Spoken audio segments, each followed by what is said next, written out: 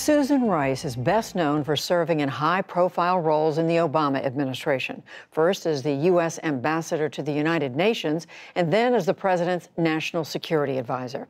But her new book, Tough Love, My Story of the Things Worth Fighting For, reveals her personal side, a working mom, raising young kids and caring for her parents, all while navigating some of the country's toughest foreign policy and national security issues. And Susan Rice joins me now. Welcome to the NewsHour. It's great to be with you, Judy. So I do want to ask you about the book, but there's a whole lot in the news right now that relate to an area where you spent a lot of time, and that's the White House. And I want to ask you about what's going on in Syria. President Trump spoke to President Erdogan of Turkey, essentially agreed that U.S. troops in northern Syria would get out of the way. Turkey saw that as a green light. They've come into Syria, but now the Trump administration is saying, well, we are going to put sanctions on you if you go too far. What do you make of this strategy? How do you think the Turks will respond? First of all, I'm not sure what our strategy is, Judy. I mean, it's quite disturbing.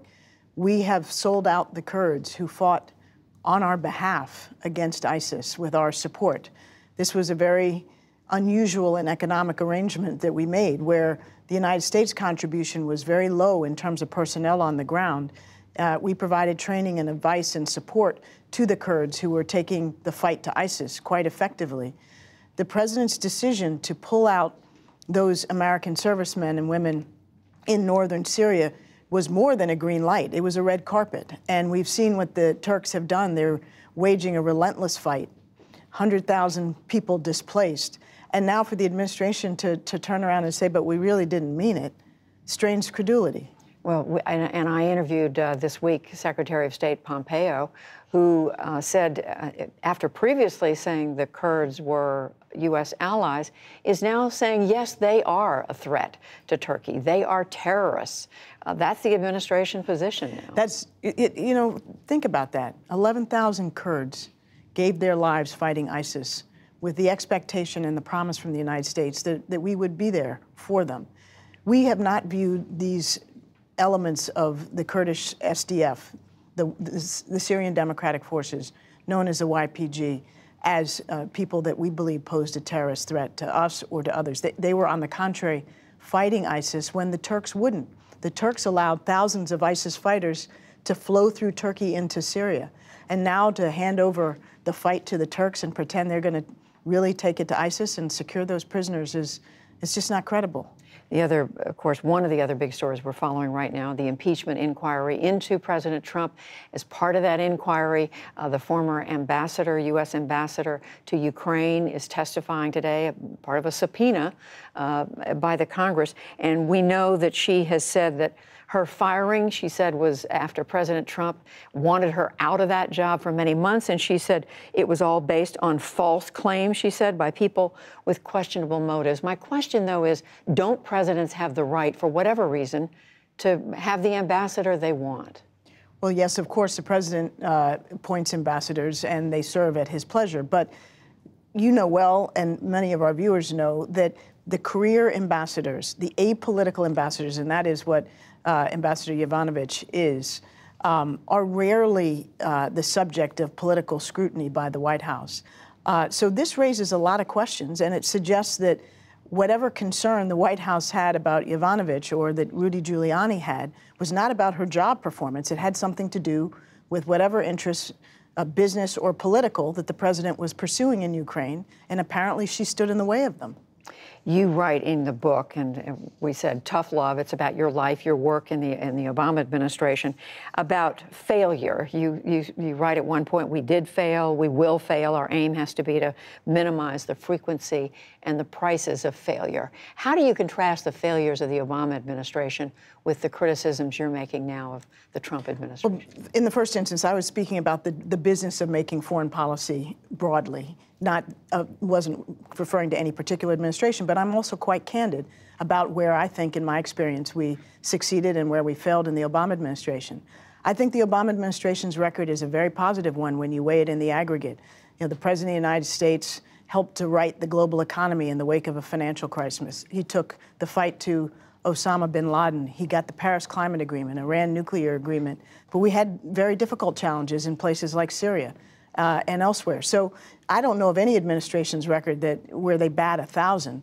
But I think the lesson is we have to be willing to serve to the best of our abilities in the interests of the U.S. government.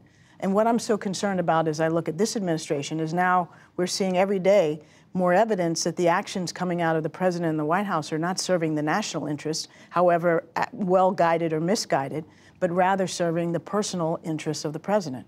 You, at one point, you of course write about the 2016 election. As we know, the intelligence community has now concluded with great confidence Russians did interfere. Meantime, the Trump administration is pointing fingers at the Obama administration, saying frankly, you folks should have done something to stop it. You do write that your administration, and I'm quoting, substantially underestimated the severity of Russian social media manipulation. How big a mistake was that? Well, it was a mistake in the sense that we didn't have that information at the time. It came to light, as you'll recall, beginning in 2017, the extent to which their social media farms, the bots, the actions that they took on both sides of contentious issues, including race, including immigration, guns and gay rights. So we did not see that. It wasn't as visible as the hacking of the emails, the efforts to infiltrate the election systems, and the activities that were more transparent of Russian television and Sputnik and the like. So if you look at the intelligence community's assessment that came in January of 2017, it's notable because it doesn't mention the social media influence as we understand it now. So that was a gap in our understanding. Now we know it, and I think the challenge is what more can we do about it? And I think there's more that Congress can do, quite frankly. There's more that the social media companies can and must do.